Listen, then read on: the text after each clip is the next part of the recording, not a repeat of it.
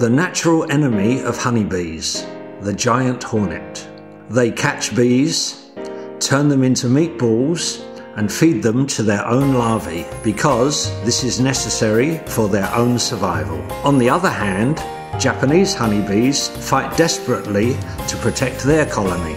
Among them, a defensive action devised by Japanese bees is a hot defensive bee ball. What kind of tactic is it?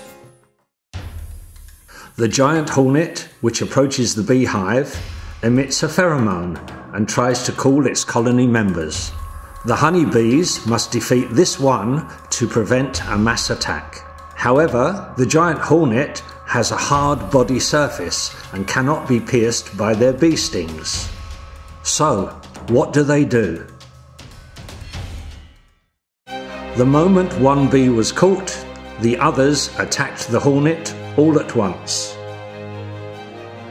They then created a hot bee ball.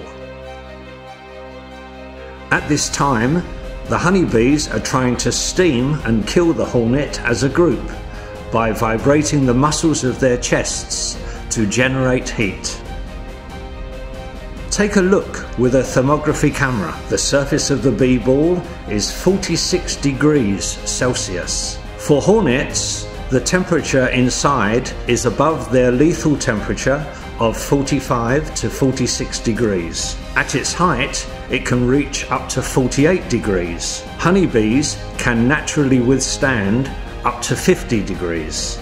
Originally, the purpose of this heat generation was not to kill hornets, but to create heat to cook off the excess water in the honey and concentrate. A splendid tactic that utilizes this habit.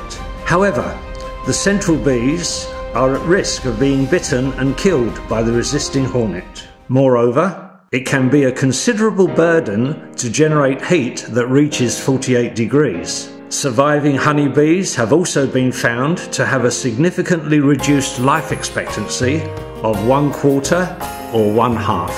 A heat-killing bee ball that makes many sacrifices to defeat a single hornet. Amazing tactics to protect the colony.